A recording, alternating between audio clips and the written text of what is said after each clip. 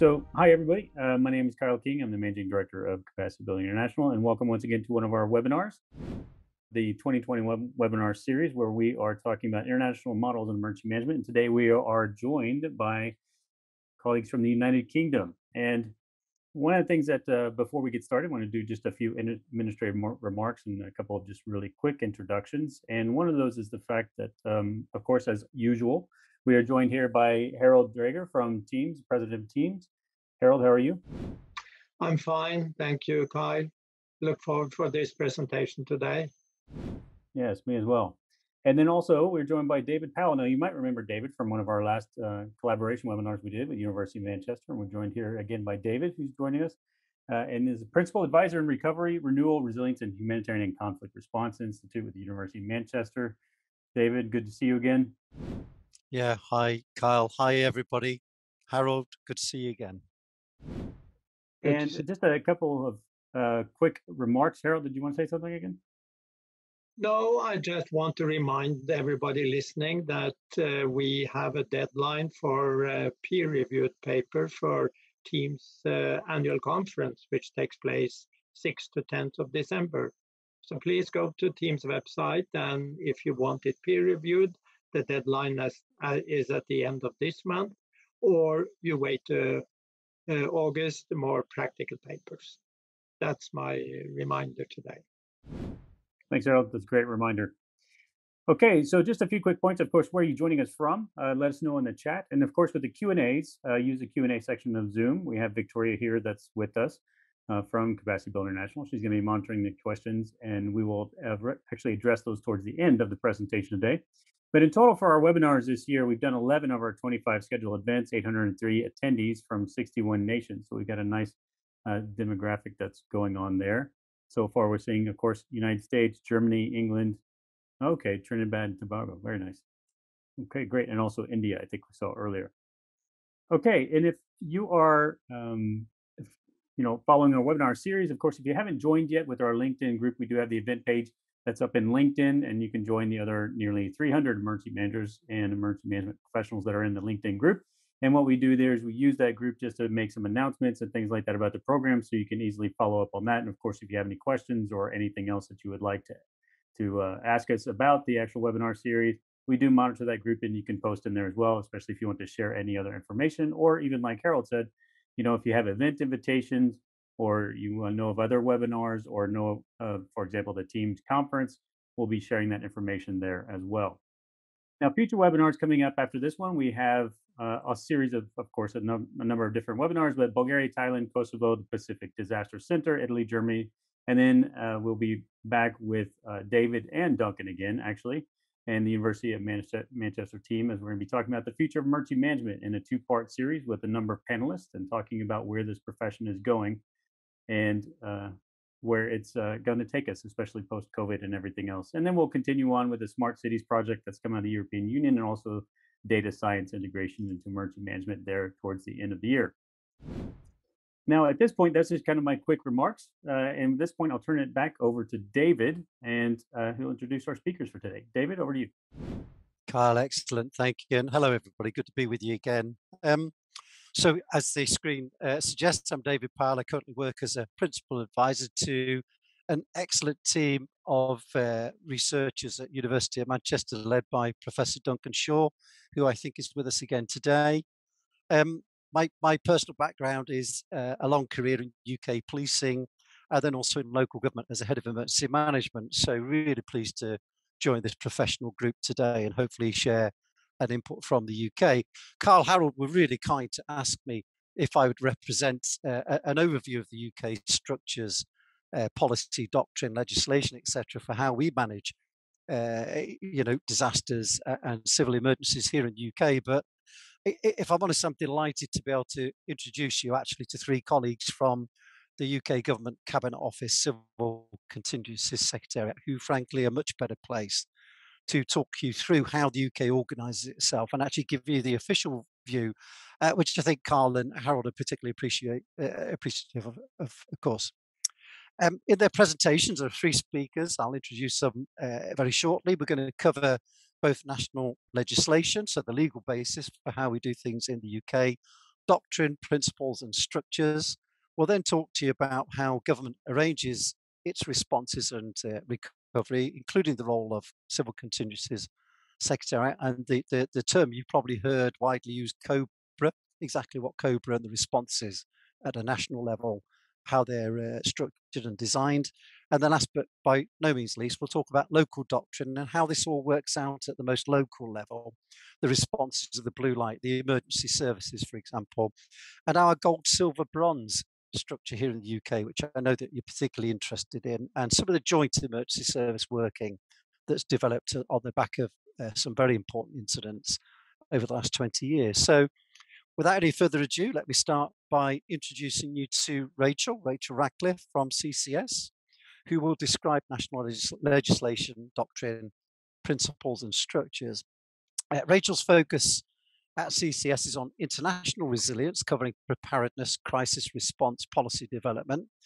Her responsibilities include coordination across departments to project and represent the UK's position in the field of civil protection and resilience in multilateral forums, including NATO's civil preparedness and the UN's disaster risk reduction. She develops and facilitates relationships with counterparts internationally, so very well placed for this webinar today to exchange best practice lessons and building capability. In preparedness and response, she works with departments where crises overseas have cross-cutting impacts or affect UK strategic interests. Prior to working with the Cabinet Office, Rachel worked in local government policy and governance roles in regional economic development. So a great broad breadth of experience and expertise. So Rachel, welcome, and thank you very much for agreeing to speak today. Over to you. Brilliant. Thank you very much, David. I think Ben is just going to draw up the slides. That's okay.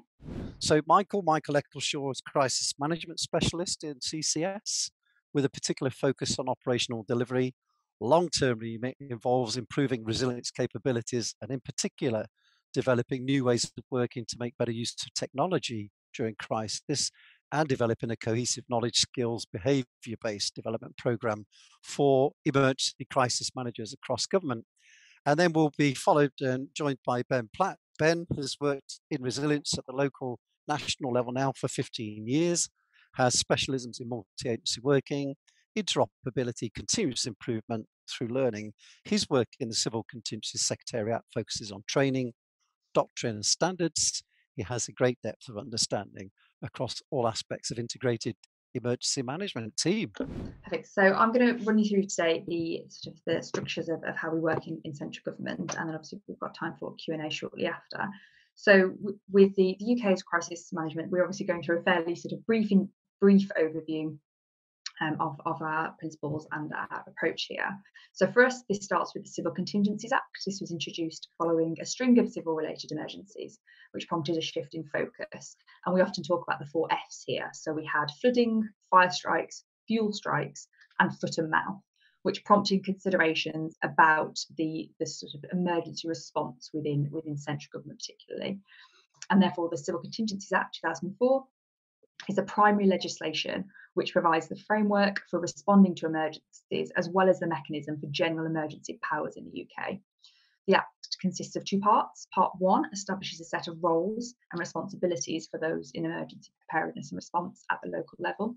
And Part 2 provides for the making of temporary special legislation, which are emergency regulations, to help deal with the most serious of emergencies. And they have some clear thresholds there. And then obviously attached to that are the associated documents that flow from the Civil Contingencies Act. So these are things such as the central government concept of operations, and then overwhelmingly, due to our principle of subsidiarity, the fact that most emergencies are, they don't require central government input. It is really that local level that are the delivery partners, and we work very closely through the system there. Our focus, the role of Cabinet Office.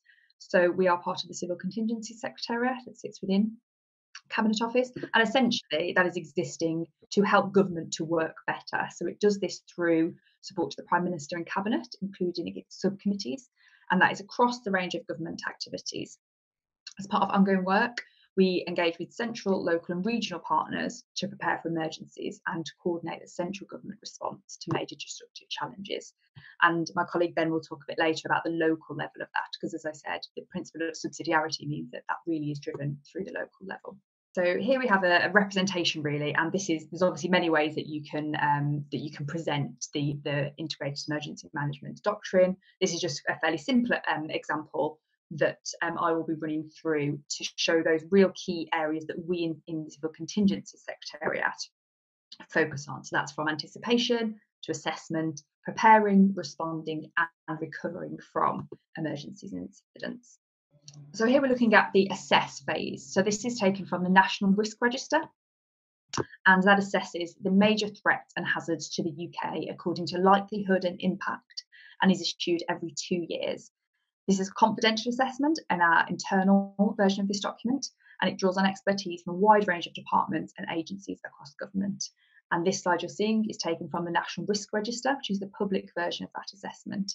Risks are assessed in terms of their likelihood and impact, each risk identified in terms of how its consequence would challenge local responder capabilities. And what you see there is taken from the NRR, which has the categories of impacts and risks plotted as you can see there with in the various categories. So once that assessment takes place, we move on to, in the next slide, the prepare phase. So the assessment drives a huge amount of planning for right down to the local level. And what the National Risk Register enables local partners to do all through government is to really draw the prepare phase. So here you take your NSRA, which is the National Security Risk Assessment shared with partners, and that enables the development of planning assumptions. So we very much look at this in the UK from the common risk consequences. Therefore, what do you have that you can plan for against a common consequence of the risk, which leads to our resilience capabilities programme, which is the green on the right hand side of this slide. So in developing the capabilities programme, it aims to increase the government's capability to respond to and recover from emergencies and provides advice on preparing for a crisis down to that local level. It does this by understanding what capabilities we need to deal with the consequence of emergencies, regardless of whether those emergencies are caused by accidents, natural hazards or man-made threats. And that then the system works together to coordinate cross-government efforts to build those capabilities, again, mainly held by the local level. Each capability work strand is the responsibility of a lead government department. Really, and you'll be very familiar with this, the cross-cutting nature of what we do in resilience. We ensure here that we have the lead government department, and then we have the central Cabinet Office coordination function. And in developing what we call the Resilience Capabilities Programme, we use the risk and reasonable worst case scenarios as portrayed by the National Risk Assessment, and it models the different facets of those response through a series of generic and risk agnostic capabilities. As I say, it's that common consequence risk. This capability can be described as a sort of demonstrate that ability to do or achieve something, and then the gaps can be identified or the additional either funding or resource needed. So running along the bottom of that slide, we look at the planning assumption that demonstrates the worst plausible impact that the UK might face. Then what's that risk cause? So that may be, for example, an industrial accident which causes mass casualties, or a terrorist attack that causes mass casualties, flooding or public disorder. And therefore your planning assumption leads to the driver being flooding, but you have a capability that is able to deal with all of those environments. So that is in the sort of from your risk assessment to your prepare phase. And then we move on over to the next slide to what normally comes more into my team's world of the anticipate. So here, and you can have this, obviously you have this ahead of the assessment, but particularly for our side, we have the anticipate phase. So this is very much the horizon scanning activity. So this is ensuring that we have a systematic approach to how we do this. So anticipation both pre and post emergency, we actively conduct both short-term and long-term horizon scanning to remain on top of risks and potential emergencies. This helps us as government to analyse whether it is adequately prepared for potential opportunities and threats, and helps ensure that policies are resilient to different future environments. And we have various tools, as you can see on the right-hand side, to do that. Things such as the Flood Forecasting Centre, And we have our Met Office that support that. We have our own internal, mornings or alerts, and we also have our forward look, which is a scanning document. So we use this horizon scanning activity to work with departments from the centre to identify things that are sort of bubbling over the horizon, and are the capabilities that have been developed, are they fit for purpose in this scenario that we are currently facing? Do we need to think about what we might need to do as a government to work together?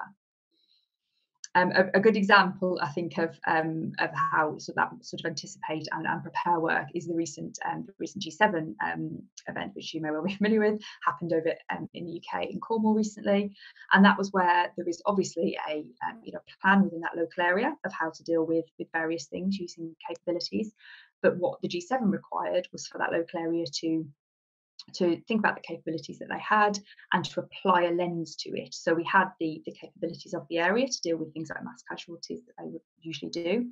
And then when a huge amount of additional people turn up, with some of also the most powerful people in the world, we think about what that local level might need in addition. So that's where you use all the three phases that I've mentioned already. You think about your assessment, so you already know what your capabilities would be. And then we are working with that level to think about what they anticipate their capabilities might need to adapt or assess. And therefore, it may be that the capabilities currently in place need an additional support from maybe a mutual aid scenario from a neighbouring authority for additional police resources, for example. So the capabilities are already there, but it may be that we work with the area in a particular emergency to adapt them so they're more bespoke capabilities. And then moving on to the next slide, we move into the respond phase. So this really is a representation of the escalating nature of emergencies, but also the flexibility of the system that we have. So there are many factors that may influence going from a local response right up to that serious level 2, which is a central coordination from COBR. So we're now into the respond phase. We've moved from the anticipation of things bubbling up. We're now in respond, and obviously recovery needs to be a theme throughout that, represented on the slide. Flooding is a really good example of this for the UK. So areas that are used to flooding, they have the National Security Risk Assessment, they've developed their capabilities, they have the plans in place, they have the capabilities in place to deal with flooding if they are used to it. So it may be in most cases, central government is not involved in that local level response down that sort of left-hand side of the diagram here. And central government wouldn't need to be involved, it is within local thresholds.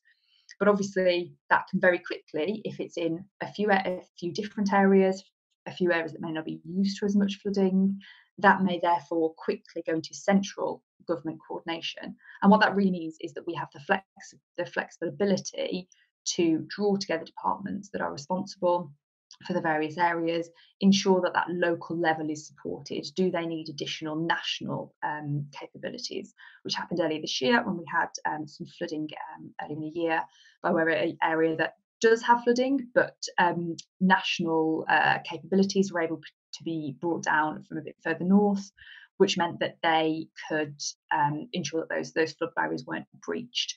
And so it almost went from the sort of more local level response into serious level 2 because of the nature of needing that additional national resourcing. And of course, we will all be familiar that there are many other elements that may influence things that tick up that scale, that may be political interest or certain international interests that may really require a central government coordination. For myself on the international desk, for example, we have responsibilities to our overseas territories, and during the Caribbean hurricane season, there may be, as many years, those territories are not hugely impacted, or it's very much within their thresholds.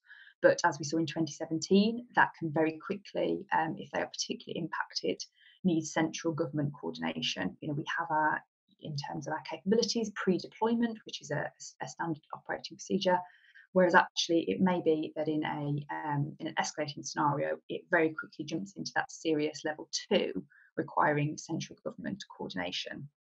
Now there's the top right box there, which is catastrophic level 3, and we've never quite reached into that territory in terms of how we operate COBRAs. And I think leaving it there, that is probably a very good opportunity to hand over to my colleague Michael, who will talk through the sort of running of COBRA, because I think what we have there is the ability for a single scene to really ramp up. And that's where Michael, I think, will give a run through how we operate that system. Thank you. So as we've seen on the previous slide, serious, thank you, Ben, serious level 2 and catastrophic level 3 with our handy dotted line often would suggest that a centrally coordinated response is required. And that's often, as the scale on the left says, can either be because it's multi-regional or because there's multiple government departments who are needed to both respond and eventually recover from that incident.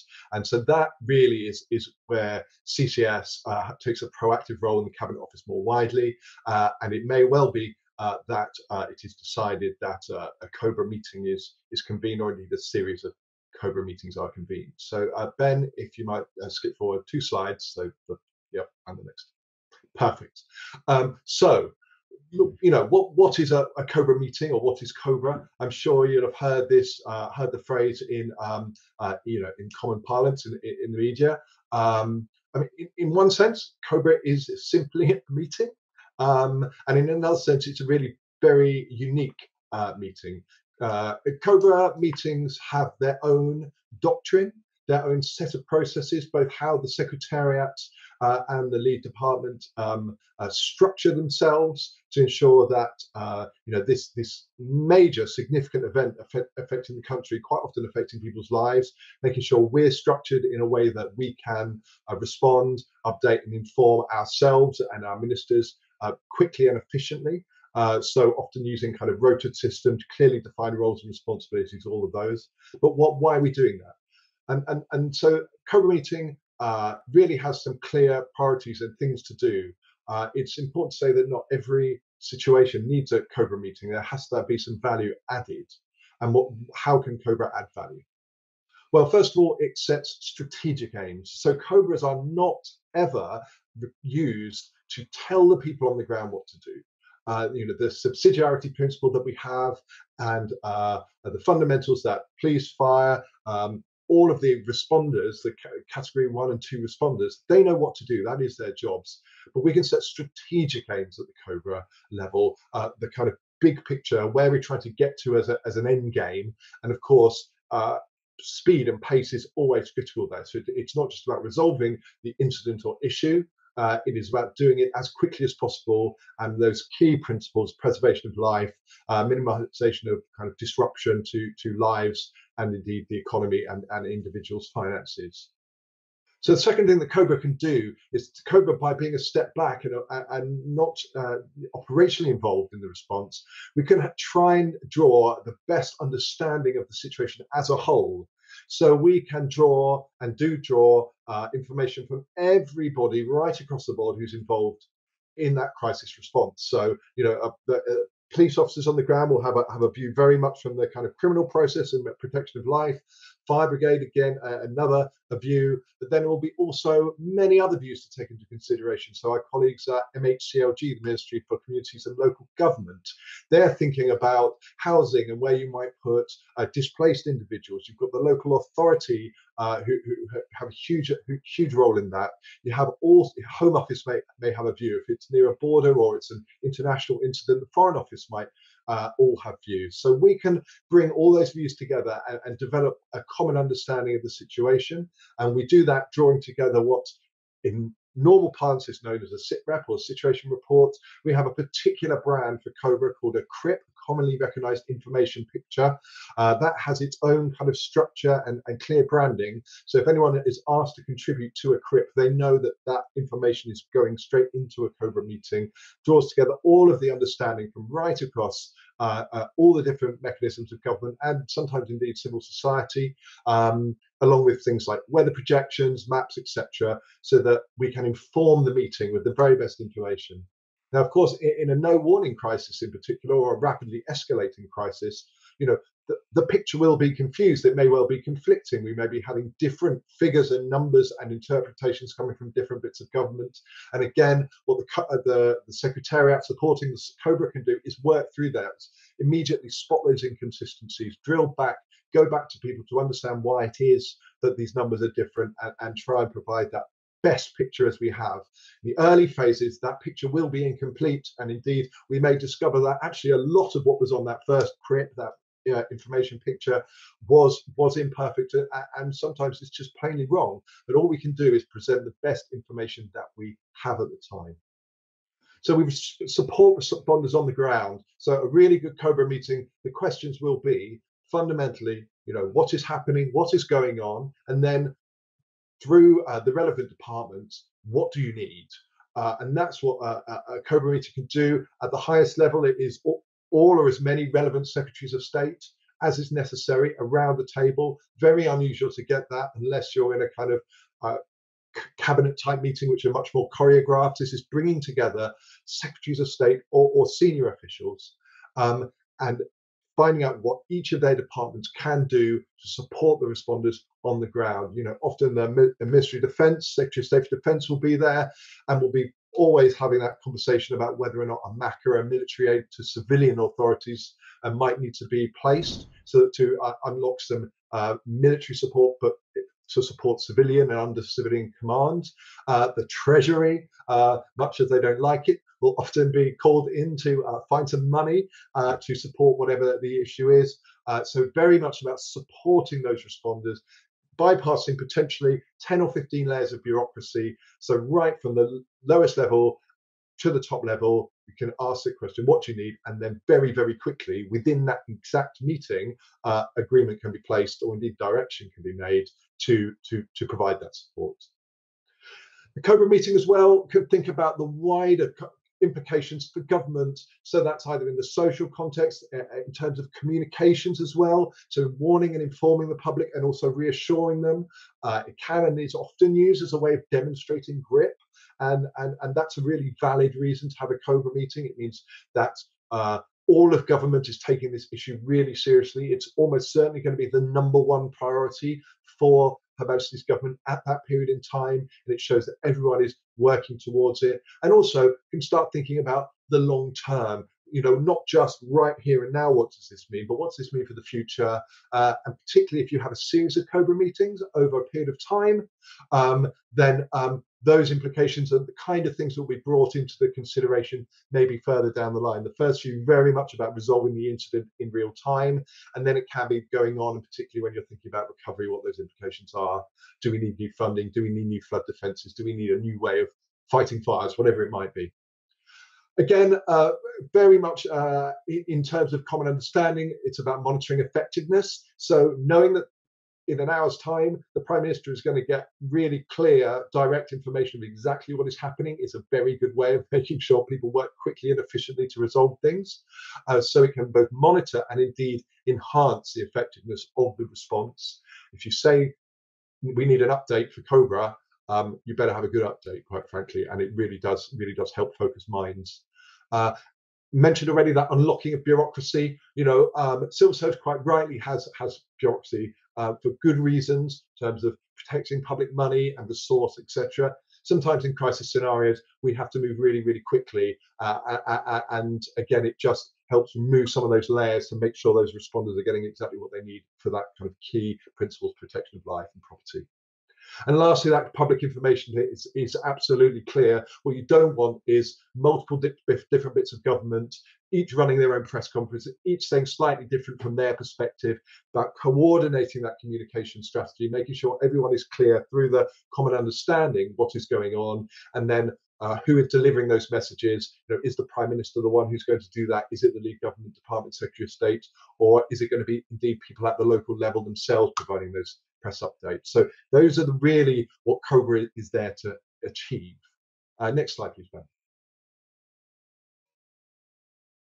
So very quickly, it's often presumed that the Prime Minister always chairs COBRA, and indeed there are many occasions when the Prime Minister does, but actually the lead government department, the Secretary of State for the lead government department, more often than not chairs the COBRA meeting, and that means actually decides who comes to that meeting, what the agenda is, what papers might be considered if it's a slightly longer running crisis, and that's because they and their departments are the subject matter experts.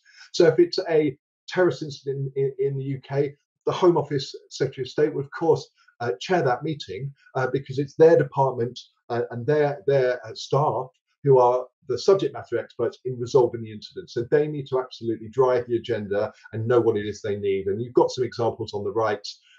Things like the NRSA and the National Risk Register absolutely make it clear which department owns which risks. That's part of the kind of doctrinal principles, is that all those risks are considered in advance, and of course they're never perfectly exactly as you presume they will be, but it gives you a clear understanding which department takes the lead, and which department has the subject matter experts, and that also aligns with parliamentary responsibility, because in reverse, it is that Secretary of State responsible to Parliament and to the electorate for the decisions made both in that COBR meeting and across the response more widely.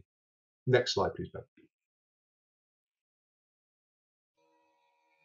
So what does COBR look like? Again, this is, I say simplified, it can be a bit slightly overwhelming to first look at, but it's really trying to show there are many different component parts. The piece in the blue bit, that's really what myself, other colleagues in the Civil Contingencies Secretariat and other parts of Cabinet Office, how we organise ourselves. And that is to have really clearly defined roles. So you will see their situational awareness. That's about bringing that recognised information picture. Policy. So we have policy experts within the Civil Contingency Secretariat, and they're really the points of contact for the lead government department, back right at the centre. So they are very much talking with the private office and with the minister's office and with other colleagues in the department. The fundamental big question they answer is, what are we going to do about it? So the situational awareness bit is what has happened, what is happening, and policy is about what are we going to do.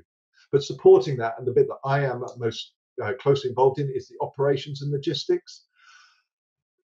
COBR is fundamentally a meeting. It has an agenda, it has people coming to it, it has things to discuss, and then actions. That's really no different to meetings that ministers will be in every day. So what's so unique about a COBR? Well, it's often the huge speed at which it has to be delivered. Often from the incident taking place to the COBR meeting, we are formally on a 1 hour notice to move. That's the shortest timeline we can be asked to deliver one. Often it's maybe more to 3 or 4 hours. In a no warning incident, it gives us a chance to build the picture of what's happening. But the timelines are extremely short. Working to clear ministerial diaries to get people in the room pre-COVID, or indeed on a video conferencing system now that we're in a kind of hybrid post-COVID environment. Understanding what papers have been written, what's been cleared, requires really, really strong and proactive operational underpinning, and it's absolutely critical to making a COBR meeting run smoothly. So we have people clearly defined with operational roles. We have a COBR facility. I mean, a COBR meeting can happen anywhere, but we do have a very secure COBR facility, particularly for terrorism, kidnappings, those kind of things where it's a very high security classification. It's often quite surprising to know that most COBR meetings actually only happen at our kind of lower level, official sensitive. Most, if we can, actually operate at that level, and that allows it much more straightforwardly for people to dial in remotely, for papers to be shared through our kind of lowest category of security classification. But of course, each COBR is unique. We have a communication cell, as you can see. The lead government department for that risk that has turned into a crisis will absolutely be front and centre. If it's a CT incident or if there's a terrorist angle, we may well have colleagues from intelligence agencies join as well. And then, of course, we've got all the other what we call plug-in functions or bolt-on bits. If it's volcanic ash cloud, and quite frankly, very few people know anything about volcanic ash clouds, you'll bring in that scientific advice. So SAGE, who have become so well known in COVID, being a clear example of that, but also legal advice, and sometimes ethics as well, really important to consider the ethical implications of things we might want to do, legal implications of that. Recovery right from the start, so think about how we're going to get out of this. What does this mean in 2, 3, 4 months' time? Flooding being a key example. Major fires, Grenfell, etc., where there are recovery COBRAs going on for a year afterwards, because so many implications for the people that were affected, and for policy and all of those things. And then right down at the bottom as well, you'll see the gold, and in fact there should be there we are, silver and bronze is on there as well. So those are the people on the ground actually providing the support. So bronze and silver on the ground, gold one step removed. They are often the police, the fire, those what we call blue light services, but they have a direct line in, very unusually for a ministerial meeting. And indeed a prime ministerial chaired meeting. It is not uncommon for somebody who is there on the ground, the senior police officer, the commanding officer, to dial into that meeting so that the prime minister can ask that tactical delivery person directly, what is it you need, what is going on, and that is quite unusual in government and is a really powerful thing that COBR can deliver. MHCLG, our colleagues in that department, often all incidents, all crises happen somewhere. There is always a community. There are always affected individuals, even if it's that a knock-on effect on whether schools are closed, whether a hospital has to be evacuated, whether there's implications on power, whatever the crisis event. So MHCLG often have a really close liaison with us on virtually every crisis event. Again, devolved administrations, everyone having a really good understanding on which are reserved issues and which are central government directed. Even if it's a reserved issue, so that is something that happens in Scotland, Wales and Northern Ireland, but it is responsible by for central government for providing that response, and particularly things like borders and CT events. We still rely absolutely critically on really strong relationships with the devolved administrations, because we're still going to rely on their police, their fire, their coordination, their community recovery units as well. So all of these things, depending on the crisis itself, we will bring in the subject matter experts, we'll bring in the relative advice in order to understand what is going on and advise us on what we should be doing to resolve the crisis incident. I'm going to come to the question shortly at the end. I know we only have a brief amount of time, but I will come to that. Ben, next slide, please.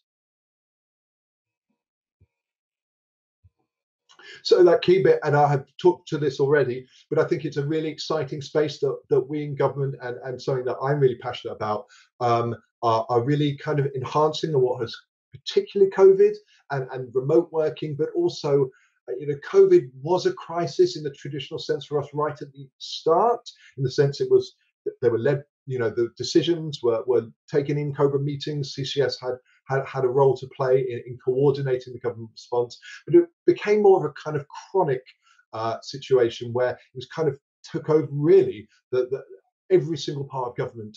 It was reshaped because of COVID, and that meant that we needed really good data, really good understanding of what was going on, not just for like 1, 2, 3 days in a traditional crisis type environment, but day in, day out, week in, week out, having a really great big picture to help those decision makers who are taking forward those COVID responses to understand. So situational awareness, the use of data and the use of clear visualization, the ability to log in and have dashboards, and indeed many of those we've made public. You'll see on the news every day, and those briefings that ministers do every day, the COVID dashboard.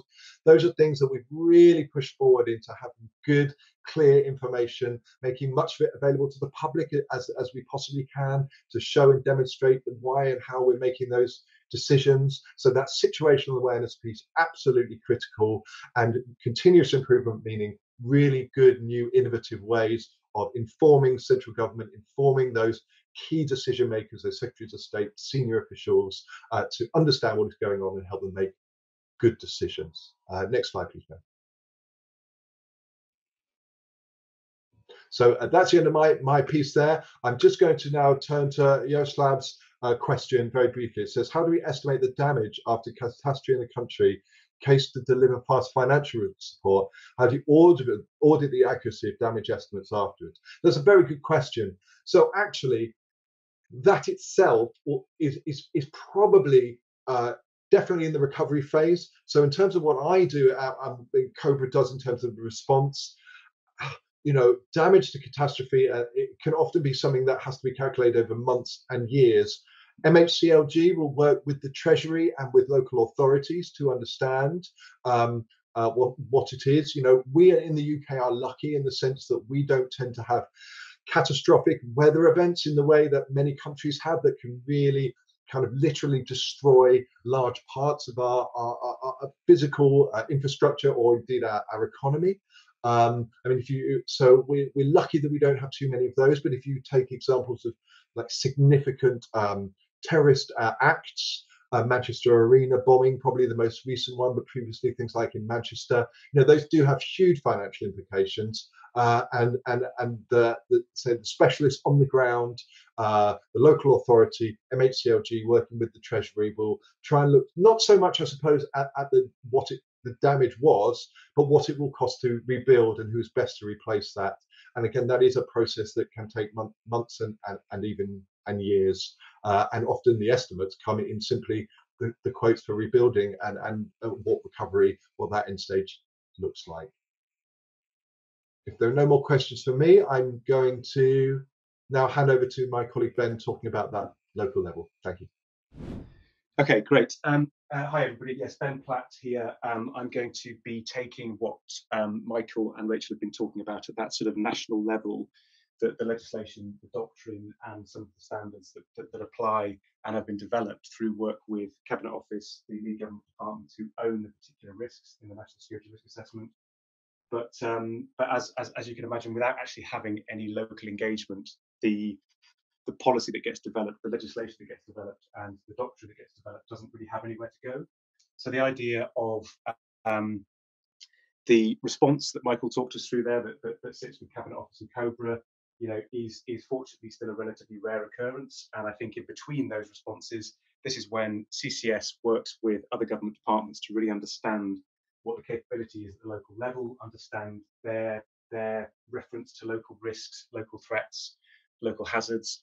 And we essentially have this sort of two-way conversation between the national tier and government and the local tier to make sure that we fully understand what is available at the local level to respond and recover from all the likely emergencies that they deal with day to day. So I'm going to just have a quick canter through how it works below the government level. So Rachel and Michael both referenced these bits of legislation and doctrine and guidance, but I'm just going to skip through these very quickly because they really do underpin what a lot of the local emergency services use as their Bible, for want of a better word.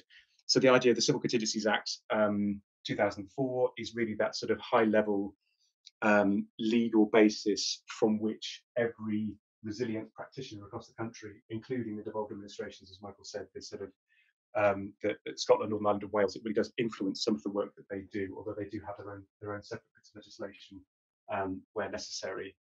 So the single piece of legislation underpins emergency preparedness in the United Kingdom. It defines what an emergency is, which may sound like a strange thing to do, but I remember when I first started in emergency planning many years ago, different people had very different understandings as to what an emergency constituted.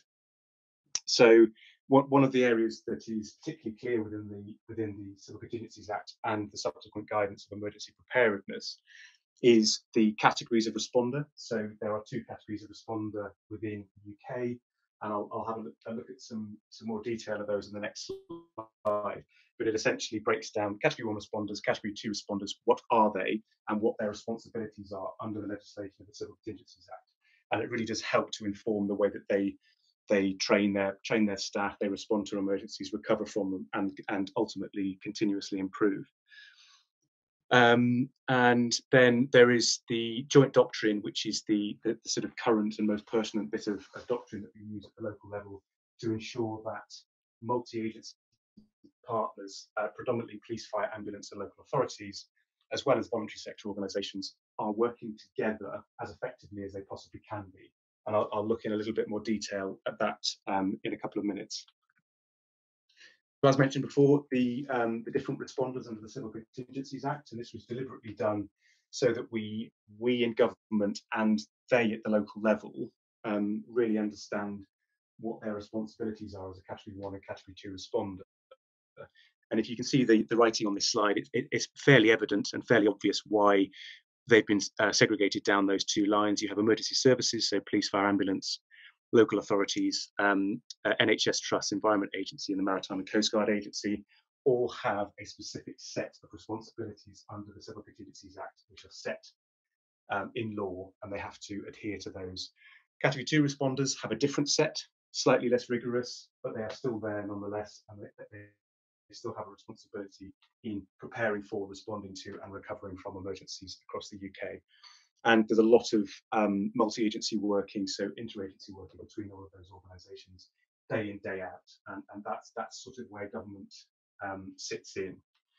You must remember, as was mentioned before, that all of this is underpinned by the principle of subsidiarity, and that principle being the sort of central authority should have a subsidiary function performing only tasks which cannot be performed more effectively at the local level. I think sometimes lead government departments think that they know the local level better than the local level does, but if we're really honest with ourselves, I think we all know that local emergency services understand their area far better than a central government body does, and we need to recognise that and work with that principle.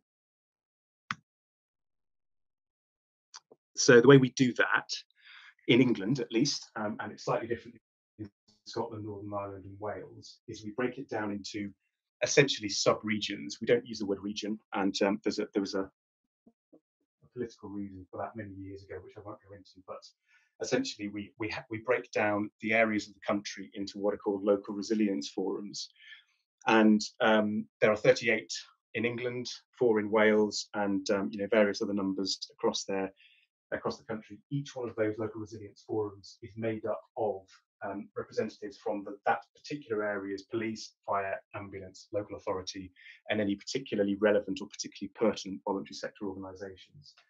And they know that area. They have community risk assessment, which they review continuously, and they make sure that it's up to date by kind of meeting with all of the relevant subject matter experts in that area. It is influenced by the national security risk assessment, so we do work with the local tier so that they understand how we're assessing risk on the national level, and that very much filters down into the way that they understand risk at the local level.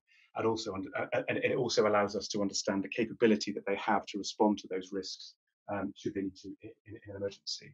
So I've got a few details in there. You can probably read them, but I'll just skip through them. So each LRF is required to meet at least twice a year, but most meet regularly, have regular working groups, the sub-forums, developing plans and testing arrangements on a rolling basis.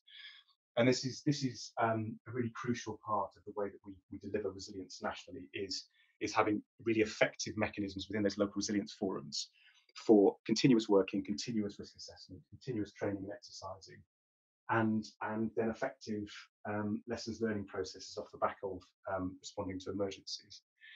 So I've already said the principles of subsidiarity, and they are absolutely key to what we do here.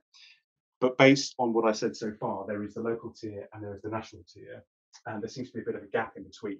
And this is where the department that Michael and Rachel mentioned of MHCLG, so the Ministry of Housing and Communities and Local Government, they play a key role in bridging that gap between the national and the local tier.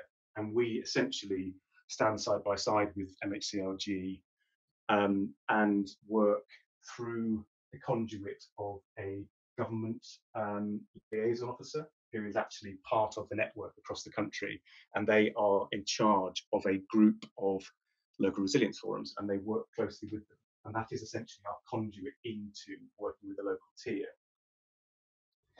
So during non-response times, they're called government liaison officers. No, sorry, they're not. During non-response time, they're called resilience advisors, and they're essentially just that conduit between central government and the local resilience practitioner group. And then as soon as we tip over into a major response, i.e. if a COBR is activated, that is where those resilience advisors turn into government liaison officers, and they are essentially the pipeline from COBR down into local strategic and tactical coordinating groups. And that's how we get information to and from the local area that is particularly affected by an emergency at that given time. So very briefly, the role of CCS in local resilience, I think I've probably covered most of this in what I've said so far. Let me just have a quick look and see if there's anything in there that I haven't covered.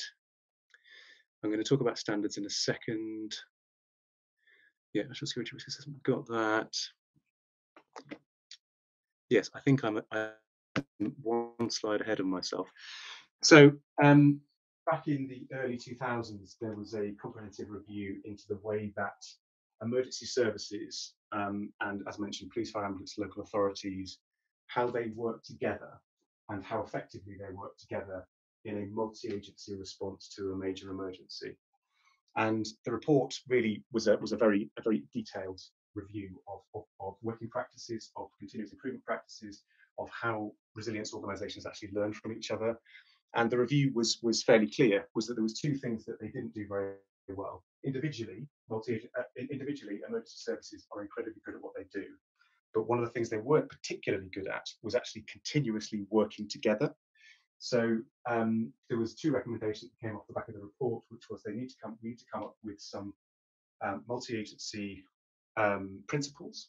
So this is where JESIP came from. You may well have seen that in some of the media. So the idea of Joint Emergency Services Interoperability Principles is what JESIP stands for. So that is something that Cabinet Office was played a key role in actually developing these 5 principles that all the resilience practitioners at the local level and in central government adhere to. And I'm more than happy to share some of those around afterwards if that's helpful. So there was the common understanding of what a multi-agency response looks like. So that's the 5 JESIP principles. And the second recommendation was joint organisational learning. So we weren't very good at responding together, training together, exercising together. And we also weren't very good at sharing lessons and learning properly from them. So that is where JESIP came from. That is one of the things that's been a continuous part of my life is working with the local tier to make sure that they understand these common principles, that they develop exercises with a multi-agency flavour to them so that they're not just thinking about single agency exercises, but also the joint organisational learning element. It was always a bugbear of mine that whenever we responded to an emergency, we would capture all of the lessons in a spreadsheet, and then we'd all go home and assume that because they're in a spreadsheet that they've been learnt from. But actually a captured lesson is not a learnt lesson. So that's one of the things that we're working really closely with the local tier to help them understand what the barriers are to properly learning from lessons, to make sure that they're less likely to happen again, but also to really get to the grips of continuous improvement and making sure that we have a really good, effective working relationship between central government, lead government departments who own that risk nationally, and their policy deliverers at the local level. Apologies, that was a bit of a quick canter through, and I hope that made sense, but I will leave it there. We've got a few questions to ask, and so I think you can see those as well. I think we've got 5 questions. I actually have quite a few questions myself, but we'll ask it from the audience first. So the first one, and I'll leave it open, maybe David or whoever you think might fit best, or Michael. I think you had a couple of questions that were directed directly to you, but the first one is kind of more of a bureaucratic question, so maybe that does fall with Rachel or something like that. But unlocking bureaucracy needs a series of communication, collaboration, and coordination together with representation from concerned bureaucratic stakeholders. How such activities are incorporated into your system at COBR? Thank you. I think I'll take this one if that's okay, and Michael do add in. I think, and that was probably a reference there to Michael's run through how these systems really operate effectively, because when you kick in the COBR system, it is the people that are responsible, the lead government departments for that area are in that room. Therefore, the comms and the the ability to interact with the people that can do something about it are there in that room together. Michael, would you add anything there? Just to say that really the kind of COBR exists for exactly that purpose, to unlock the bureaucracy. So there was a very unique thing which I failed to mention, which I think is really relevant here. So we've mentioned the Civil Contingencies Act, and particularly the Part 1 bit about defining responsibilities, categories of responders. Part 2 is a really extraordinarily powerful piece of legislation. It's never actually been enacted, but it allows the Prime Minister, or indeed a designated official or other minister, in times when there is not sufficient time to convene Parliament, to direct actions, to seize private or public property, and to direct any individual in the country to perform any action. So one of the unique things about a COBR meeting is that one of the theoretical actions that could always come from a COBR meeting is the activation of Part 2. That is why the chair sits at the end of the table and not, as in a cabinet meeting, in the centre, which is a collective agreement discussion. And what that does is that kind of giant sword of Damocles, which is, if this is not going right, or if this is a serious risk to life, we will enact Part 2 in this meeting, and I will direct you to do that activity. That is the key to the unlocking of the bureaucracy, really. It is that direct line from what is on the ground to the chair of that meeting, with the ability to turn to another department and say, this is a COBRA action, this needs to be done. And often people walk out of that room and that action will be taken place within 5-10 minutes after that meeting is agreed. So that's the key to unlocking the bureaucracy. Okay, great. Yeah, thanks for the answer. And since you're there, Michael, there was a question directed towards you, which is, how do you engage the public with the exercises? So interesting. So exercising is a fundamental part, and I suppose that's really more part of the business as usual activities of government rather than a specific COBRA or responsibility. Ben and his colleagues are probably in the Training Doctrine Standard team, maybe best placed to answer that, but it is an important thing. And I think the US experience, my previous job was at British Embassy Washington, overseeing crescent arrangements for HMG over there. And I think actually the US, through their national exercise program, probably engages civil society significantly more than maybe we do in government here in the UK. And I know it's a big conversation, particularly coming out of COVID, is how we improve resilience throughout communities. And Ben, maybe you might have some observations as well there. Yeah, thanks, Michael. It's an interesting one, and it has been a bit of a bone of contention actually in many government departments. Is actually we are very good at dealing with, especially in Cabinet Office and some of the other resilience-focused departments, very good at engaging with local emergency services, but not beyond. And that's partly to do with using, possibly, this is personal opinion, possibly using subsidiarity as a bit of a shield, so that we don't necessarily have to directly engage with members of the public. However, I think there is some merit in that we would very much work with local organisations to make sure that the messaging that they're giving out to members of the public is appropriate. We can give advice and guidance. We in our team have a set of national resilience standards, which actually sort of set out some of the principles of what constitutes good engagement, good learning, good communication of risk, and all this sort of stuff. So it is something I'm not sure that we could hand on heart say that we're brilliant at, is actually engaging properly with the members of the public, and I think that's something we probably need to get better at. Oh, thanks for that. Yeah, I think that's largely universal, right? So I think everybody is struggling in that aspect as well. Let me go to a slightly different direction, because you had mentioned, Ben, of course, the local level again, and we kind of dropped down to the local level. But there's a question about how do you assure the safety of professionals engaged in the rescue and recovery of activities? Maybe, Ben, that's a question for you, or maybe even David. Excellent. So from local experience, Carl, there's four strands to how safety is ensured on the ground. The first one is in the pre-planning phase. So Rachel spoke at the beginning, if you remember, about national and local capabilities. So we know roughly what we need to do. Every time there's a disaster, it will often involve the movement of people, mass evacuation, urban search and rescue, flood rescue, for example. So you'd expect us to have done the pre-planning and the risk assessments to make sure that those capabilities can be delivered safely by responders. And that does include the role of standards to make sure that equipment, assets, training and expertise are all up to the state that you'd want them to be. Great example is the way flood rescue and urban search and rescue is done in the UK, heavily risk assessed. And that's how safety is managed in the planning phase. In the operational phase on the ground, it's all about that coordination across the joint commands of the emergency services in the main, who would take the lead for safety, on how they manage safety through dynamic risk assessment and an ongoing issue, clear responsibilities of who should be doing what and in what manner. And then the two really important bits that often get overlooked but are incredibly important to how we learn about safety. Immediately after the event, you'll find lots of what we would call hot or therapeutic debriefs with people who've deployed onto the ground in fairly dangerous roles. And that will include looking at trying to address any of the welfare support or indeed physical health needs that may arise from their activities or their deployment. And then the fourth and really, really critical bit about capturing lessons, going back to one of Ben's earlier points, is you remember the health and safety executive were a Cat 2 responder, but of course they can perform a really useful audit role post-event as well to make sure that tactics and operations were deployed safely. So it's quite a good comprehensive system for ensuring safety of responders, appropriate, of course, to the risk and the need that's trying to be achieved, Kyle. I think it's certainly an operational on the ground view. Ben, if you're able to add or expand on that? Not a huge amount, but thanks, David. I think it is very much about sort of proportionate risks, and I think all of the organisations involved in this work are fully aware of that. But it's a valid question about how we actually ensure that we protect them appropriately.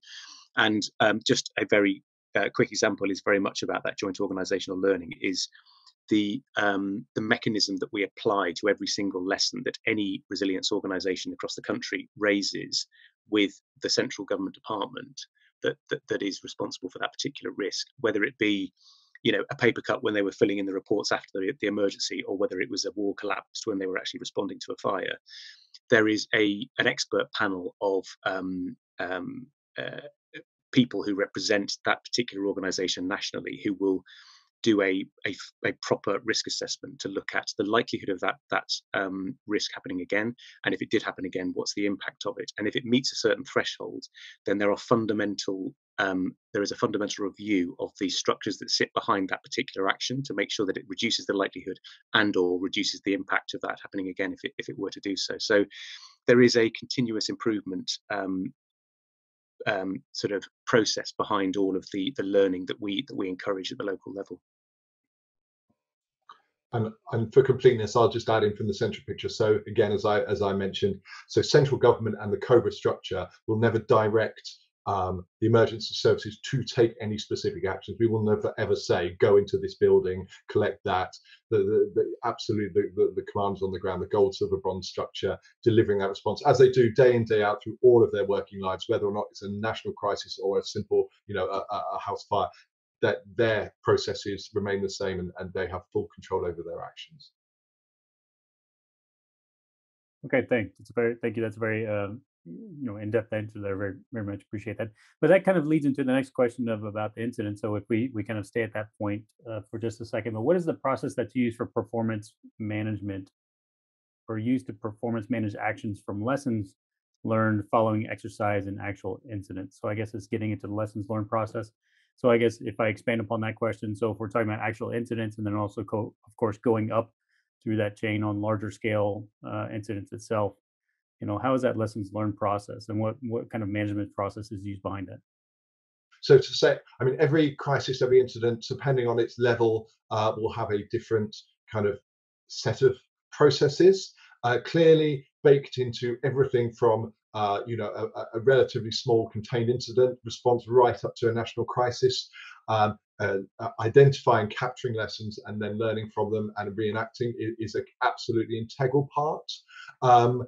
We have a number of statutory things, so we'll have a form right up to a judicial judge-led inquiry that can make really powerful published statements and even change legislation at the very highest level. And that's probably more of the kind of types of things that we in the Cabinet Office and Civil Contingencies Secretariat, whether it's Grenfell Tower and a full public inquiry, or the one that's been promised by the Prime Minister for COVID, and then down through the chains. Each organisation will look at what they have done and what they could have done better, and we really try from the centre to engender that a culture where it's absolutely fine and indeed critical to be honest with ourselves, with our stakeholders, about what we could have done better, to create that environment where we'll do that honesty amongst ourselves, and to continuously improve right through all the chains from the lowest to the highest tier. If I may just jump in there, and I totally agree with Michael, and I think it is quite a complicated picture. If you want to call it performance management, it's an interesting term, but I totally understand what the question asker is getting at. Fundamentally, it is the first question that is raised around continuous improvements, around performance management of lessons learning, I suppose, is actually quite a useful term for it. Is who is a responsible organisation. So the vast majority of lessons that get identified, and let's just talk about the local level very briefly, they are quite often specifically relevant to that local area. So that police, that fire, that local authority, they will identify a lesson that only they as a local level organisation can learn, and arguably is not relevant to any other organisation. We have quite a specific mechanism to identify whether that is a organisation specific lesson. or whether actually another organisation would benefit from learning from that lesson. So that's where that organisation specifically will performance manage that, and they will have timeframes put on that saying, by X amount of time in the future, we must have addressed this and taken steps to reduce the likelihood or impact of that. As soon as you get to a more national level, so if it's something, a prime example is actually when you have multi-agency responders coming to the scene of an emergency, they all had different coloured tabards on, and not everybody knew what each other's role was. So one of the things that we did in Centrally was we actually came up with a national naming convention for multi-agency, different services coming in there, all had commonly recognised names on the back of their tabards. Sounds really simple, but was incredibly effective. So that's the sort of thing, because it's got a national impact, the national representative for each of those organisations, which we do have. So for police and fire, it's the Home Office. For the ambulance, it's the Department of Health. And for local authorities, it's the Ministry of Housing, Community and Local Government. So they are the national representatives for each of those organisations. They have responsibility for actioning that, as it were. And those absolutely, those principles, those mechanisms, those checks and balances apply to everything that we do in Cabinet Office. We have very rigorous lessons identification processes during preparation, during response, during recovery, and we set ourselves quite specific timeframes by which time we have to say we have done X to reduce the likelihood of that happening. So it's quite a complex picture, but it's one that's relatively well delivered, I think. Okay, thanks for that. So we're going just a little bit long, so I just want to wrap up with just a couple of questions here. And speaking of sort of the methodology used for lessons learned, lessons identified, lessons learned, things like that. The next question is really, do the risk assessment and civil emergency plans in the municipalities follow any unified methodology? And if yes, are these methodologies or guidelines endorsed from the central level? And do the municipalities themselves have disaster risk reduction strategies? And I guess, Ben, I think maybe that's best for you because you were talking about the local resilience. Sure. Effort. I'm definitely happy to kick off with some of the stuff that we do on that front. So in an ideal world, we would all sing from the same hymn sheet. We would all have exactly the same instruction book in our back pocket that enabled us to identify, assess, and prepare capability for every risk in exactly the same way, whether it be a lead government department, whether it be just a central government department, a local tier resilience partner. It doesn't quite work as seamlessly as that, but one of the things that we have developed a handful of years ago now was the National Resilience Standards. So CCS owned the responsibility for the National Security Risk Assessment, which is a very comprehensive way of assessing the risks that apply to the UK as a whole and the threats as well. And we are, if I do say so myself, as a department, we are very good at risk assessment. We are very good at understanding how that affects capability. We're very good at looking at the influencing factors. So we have a pretty tight mechanism for assessing and identifying risk, and we work with a wide range of people to understand that properly. It is also us who has that good mechanism, for want of a better phrase, who have developed a set of national resilience standards. So these are essentially the yardstick, the kind of measuring stick, which we don't force local practitioners to use, but we give it to them to use to say this is what constitutes leading, good, and acceptable practice, for want of a better phrase. So it basically gives them objectives or goals or standards that they can actually apply. They can rigorously check their own organizations against to make sure that they are meeting the requirements that they need to. And we've got a set of 15 national resilience standards, which all of the local tier organizations have access to. It's actually publicly available on the internet. And one of them is looking at local risk assessment. So we wouldn't try to dictate to the local tier how they do their local risk assessment, but what we do is say, this is basically a commonly recognised and collaboratively agreed approach to risk assessment, and a lot of it is influenced by the way that we do national risk assessment. So we won't force there to be a common mechanism, but often we try and influence other people's mechanisms by one that we have tried and tested. And can I just add to that from the disaster risk reduction point, which I know was featured in the question, and that's very much as was mentioned at the start. I work on the Sendai framework for disaster risk reduction as the sort of focal point for for central government. And what we often find, as I'm sure many others will, is that the language of UN disaster risk reduction doesn't always quite align to the national language. But actually, as Ben has said, what we have is the system in place, which means that the local levels do have disaster risk reduction plans in place. They may not be called that, we use slightly different terminology, but the plans are in place, which is driven from that central point of the national risk assessment and developed down to the local level. So disaster risk reduction we don't always use the same language, but it's the same goals and objectives in the UK. I'll just add one other point, which is I put in the chat. I've been trying to put links through as we go, and I see that they're being captured to share. That's absolutely fine. They're all public documents. One of those links was to the London Community Risk Register. So each LRF publishes its risk register for its area, which are the risks specific to that locality. And again, although, as Ben says, there's no absolute directive, if you Google Community Risk Register and pick a region of the UK, you will find that actually the way they rate their risks, the way that they approach that document, the way which informs all of their planning and their kind of priority risk assessment, they are actually remarkably similar. Those LRFs share those documents amongst themselves. Obviously, they model their own best practice with guidance through JESIP and other bits that Ben is directly involved in as well. So there is actually a great deal of commonality behind their analysis of and they are expected fundamentally to identify which are the most likely or most impactful risks in their area and what mitigations they have put in place to minimize those. So those are all public documents. Okay, great. All right, thank you very much. I'm sure we could have gone on quite a bit longer, but I think we've already gone over our time. But first of all, I want to thank all of you. First, Michael, Rachel, Ben, and David for organizing all this and putting this together. Really do appreciate you sharing the information with us and enhancing our view of different systems and models used in emergency management. And of course, I'd also like to thank our sponsors for this, was the Institute for Security Governance, sponsoring the CBI and TIEMS webinars. And if you want some more information about the Institute for Security Governance and their role in creating national resilience and different models and institutional capacity building, you can check out that. And you can also contact Mr. Scott Moreland, who's the Emergency Management Resilience Functional Lead, as well as Ashley Woodson as well over at the Naval Postgraduate School.